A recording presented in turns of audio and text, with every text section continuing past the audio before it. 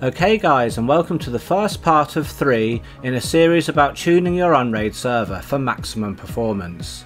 This series addresses general server tuning, Docker container tuning and virtual machine tuning. Although I've split this topic into 3 videos, it's important not to skip to the later videos, as all the parts will have things in them about server, Docker containers and VMs, even though some sections lean more to one or another. So let's get started.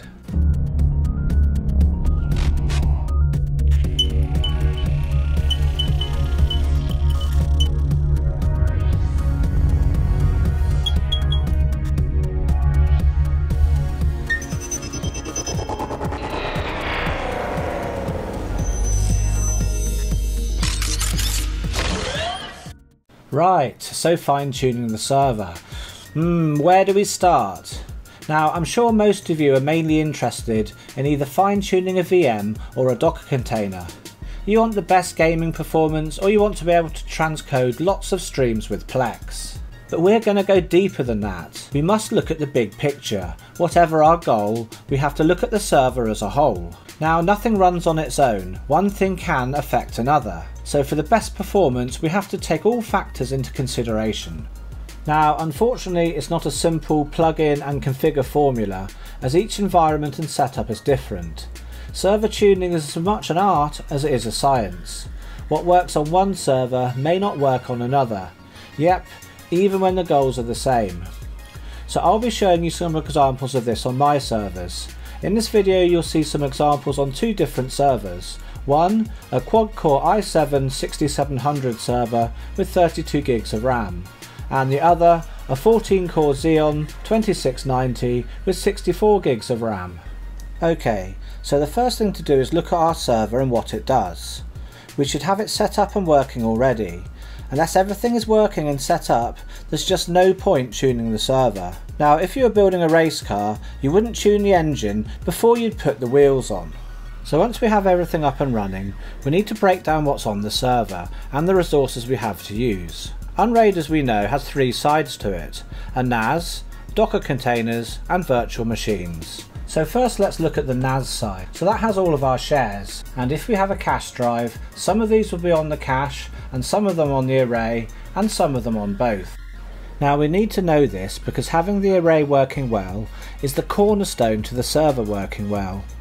All of our data is somewhere on the disk we have, whether it's a movie, a game, a Docker container or a VM, so we want the array to be well thought out and optimised as best we can.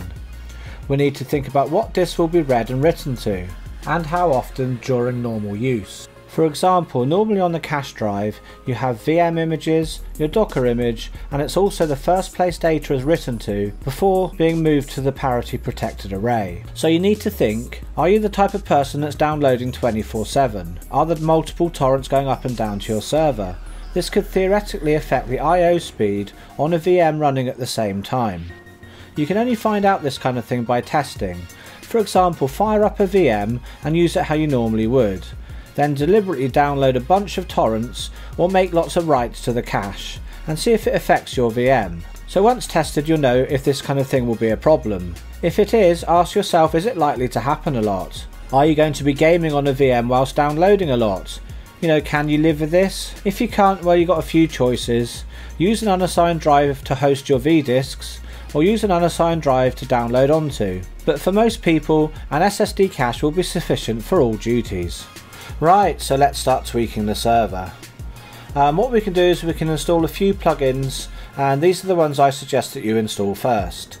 The first one being Fix Common Problems, and then the Dynamics Cache Directories, and then CA Auto Turbo Write Mode, and then the Dynamics SSD Trim, and finally the Tips and Tweaks plugin.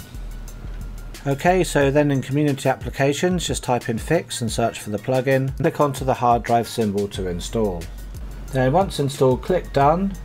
Then click on the icon, and then to configure the plugin, click on the kind of blue circle there. The program will then scan your system and notify you of any errors it finds. Then you can easily just fix those errors and make your server run better. Then after you've fixed each error, just run the program again and let it scan until you can see that it says you've got no errors found. Okay, so next plugin is the Cache Directories plugin. This time do a search for cache and then scroll down to Dynamics Cache Directories, click on it, install it, and then go to the settings.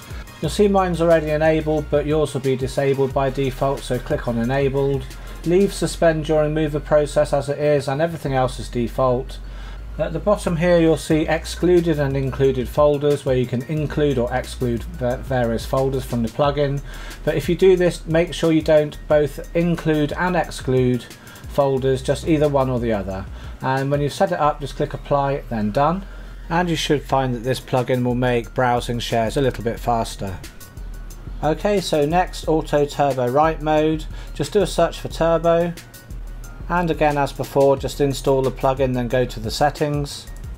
Then make sure enable automatic turbo mode is set for yes. And then below we can set how many disks out of our array are allowed to be spun down before invoking turbo write mode.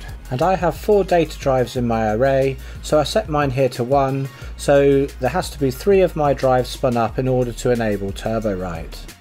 And in this section at the bottom here, we can enable a schedule if we want to, so we can disable this function say during the night time, because there's really no point in having the turbo write going on at night while we're sleeping, because we don't really care about fast write speeds at that time. So just set that to how you want it, then click apply and done.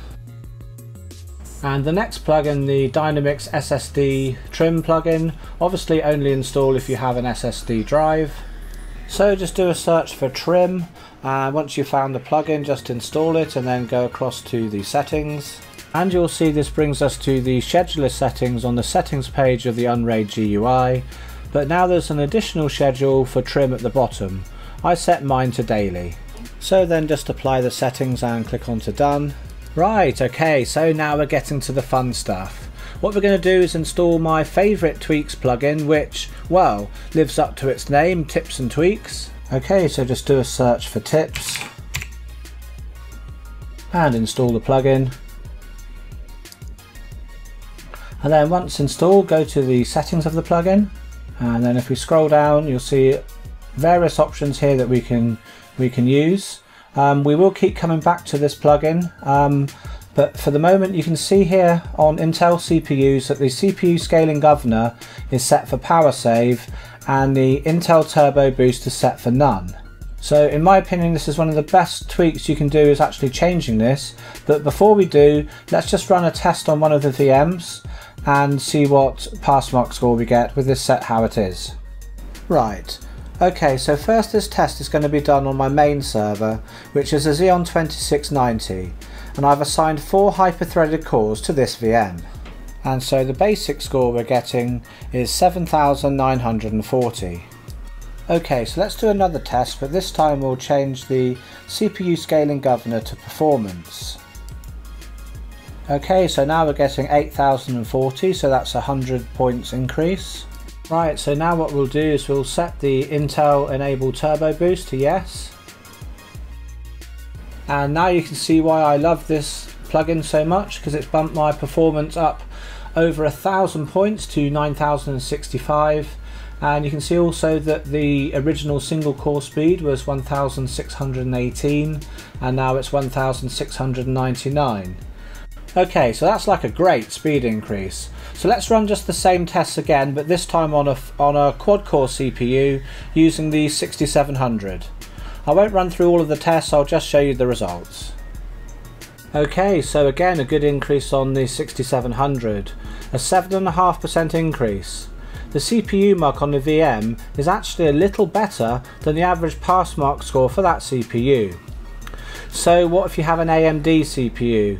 Well, unfortunately at present I don't actually have an AMD test platform, but I am saving to build a Ryzen server now that unRAID 6.4 has a Linux kernel that supports Ryzen. So I'll be posting a video when I come to build that server. So for this video I was unable to do any AMD tests. But looking at some results online that people have done on testing CPU governor with Linux and Ryzen, the results look promising. So please, if you have an AMD CPU and you change your governor, then please post in the comments below to let other users know your experience. So those are some things you can try to get more performance out of the server. The CPU performance increases especially will be good for both VMs and Docker containers. Now before we move on on to more tweaks from here, we have to look at the server as a whole now, especially when it comes to running both VMs and Docker containers together.